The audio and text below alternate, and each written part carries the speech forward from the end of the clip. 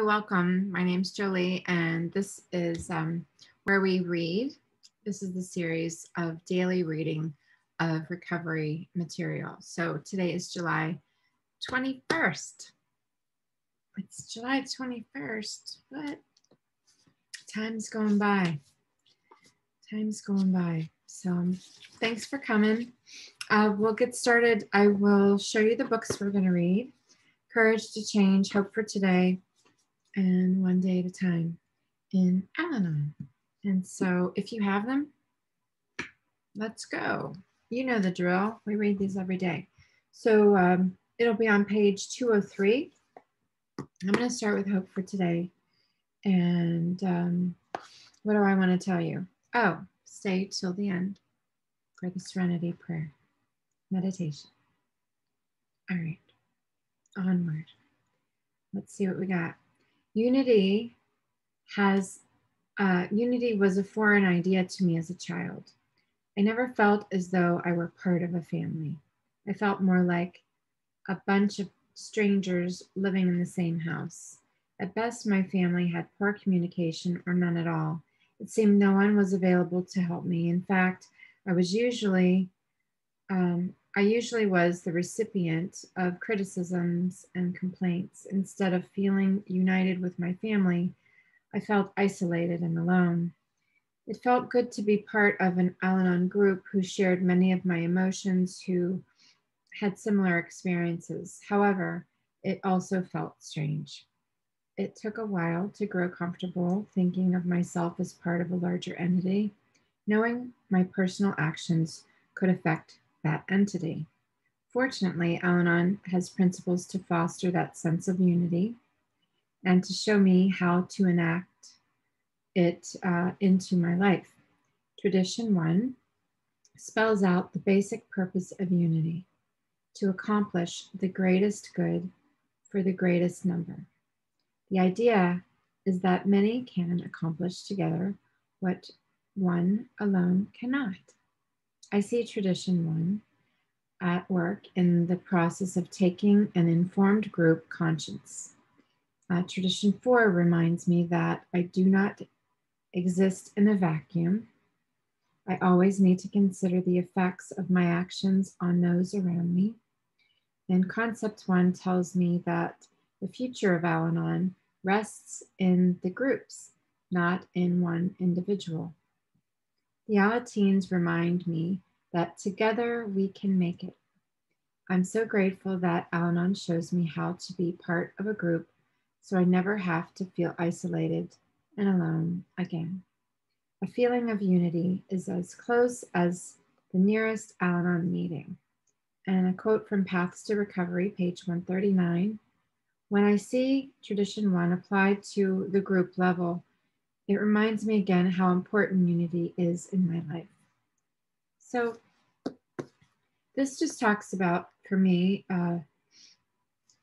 it just reminds me that there is a stability in this program, in this structure where there's traditions and concepts and steps and material and like the groups, so this way there's a concept of how to have that stability where we're a group of people that have a lot of codependent behaviors and a lot of feelings. And so I believe that any kind of recovery group needs some type of structure, and that's just my opinion.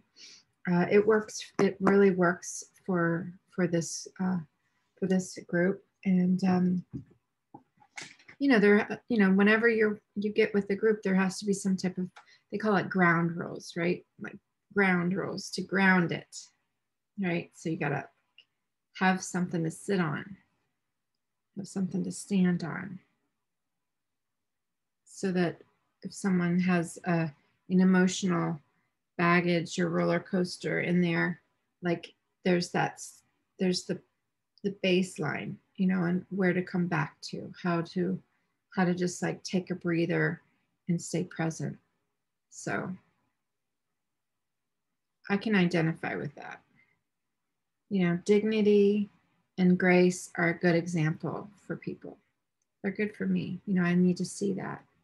The people working together.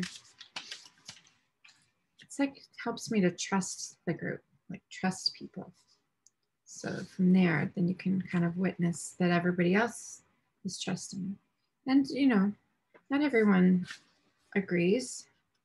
And if it's for you, yeah. If it's not, it's not. But it's, keep it simple. That's it. Keep it simple. Okay, let's read one day at a time. And page 203. This is the classic, right? I know there's there are people who are reading this on YouTube. So hello. Grateful to see that, because we need this, right? So anyway, all right, here we go. Page 203.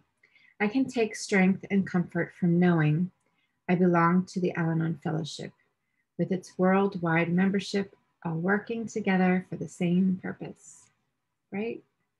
Give me a thumbs up for that one so we know we're together, right? Our little group is but one of thousands. What holds us together are many different nationalities and faiths. There are no rules and regulations, no management control, nobody to say you must do this or you may not do that. There is, however, government by principle, as stated in the 12 traditions, which each member and each group accepts.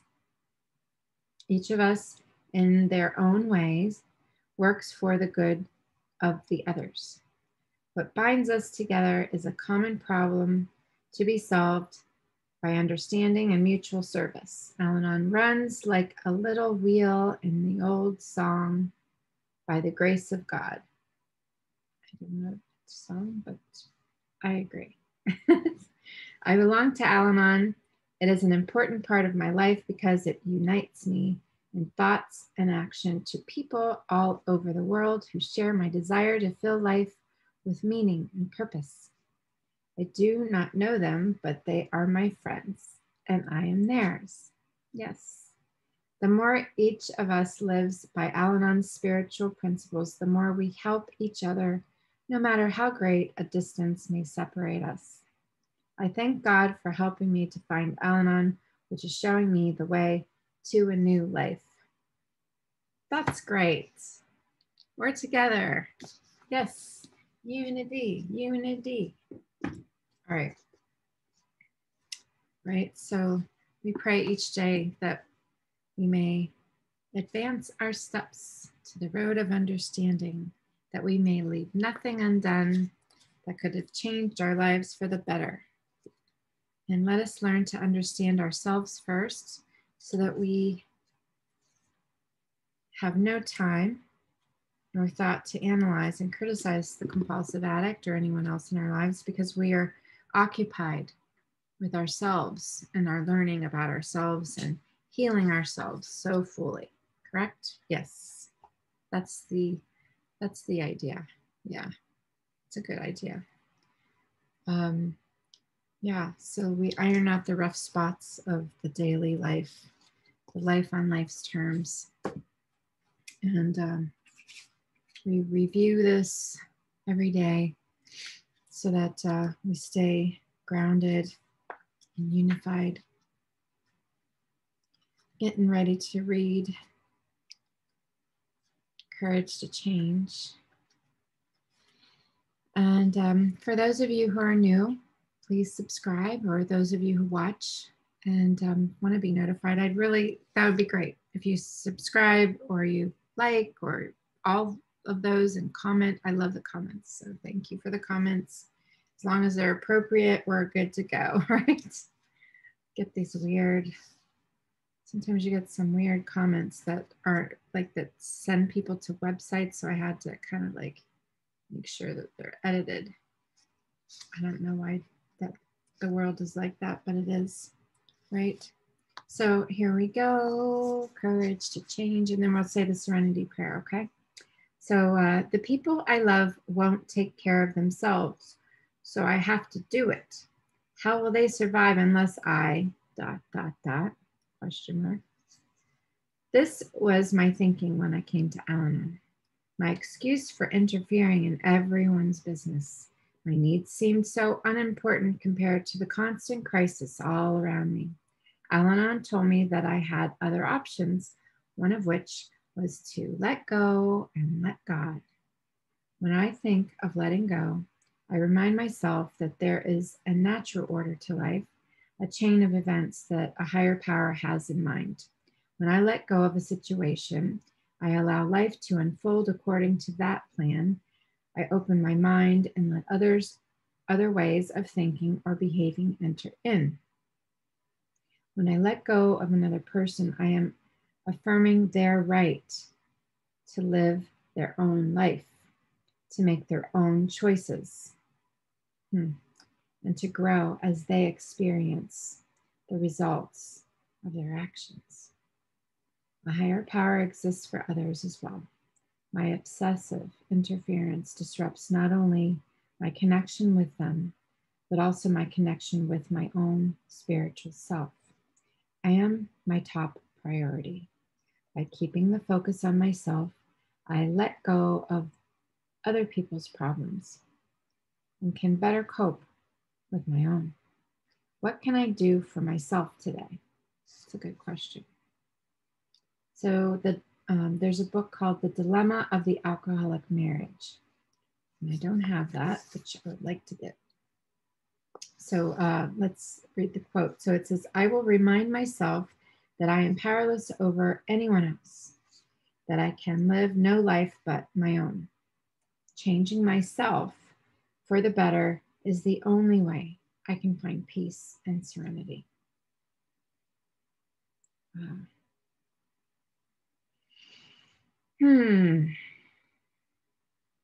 I like reading that. My obsessive interference disrupts. So this reminds me of me quite a bit, and in my past life, as I'm working this road of destiny here, with working the steps in the program. I am not that person anymore. I can fall into it again, and because I have teenagers, and I had my one teenager tell me, we had a therapist appointment, and I asked if I can, sit in one day. So I didn't get to sit in on the day that I wanted to, which was fine. I was like, well, God isn't in a hurry here, so I pray for God's timing. And so, but it happened the next week, right? And one of the main focuses were to talk to me about how she wants to feel how life is going to hand her the how do I explain it, so that I stop worrying and I allow her to see what the consequences are to things, instead of me trying to fix it or inspire her to do her work or something like that. Or, she's like, Mom, I need to figure this out. I need to be able to have the dignity to live my life the way, and see what happens so that I can learn. And I was really happy to hear that, because I was overworrying. And the therapist was like, good job, you talked to your mom. And I was like, okay, I just want to hear what you have to say, and I'm really grateful. So we're learning different techniques, about how to communicate. So yeah, I mean, now I don't know, like I got the permission from her to let go, right? And I was trying to figure it out too. So I think that's where I was trying to talk to I was like, I want to talk to the therapist. What's okay and what's not okay? Because I have that distorted thinking from growing up in that alcoholic home where no one was really around too much. And so I don't know, like if I'm trying to do too much or not enough. And I'm just like, I don't have that model of how to do it, So this, that's why Al-Anon's really great for that. So anyway, what I have, I am present today, a new state of consciousness, granted a gift, a new way of being. Yes. And I identify with the stories. I don't compare myself with the stories because you say compare and despair. So I just identify. I can just say, okay, I could see myself in similar situation. And so then I can see how things can resolve, let go of how others do it. So that's why sharing is really important. Going to meetings is really like part of that. So, all right, well, let's say the Serenity Prayer. I think that's good for today. And I encourage you again to join us every day. So we will read together. And here we go. Let's settle in. Take a nice deep breath and be present here. Let go of those we may have any anger or resentment towards, with this an attitude of gratitude for the lessons that they give us. And let them go for God's will. And God, grant us the serenity to accept the things we can't change, to have the courage to change the things we can, and the wisdom to know the difference. So God's will be done. Amen. Keep coming back. It works if you work it. All right, I'll see you guys tomorrow. Bye.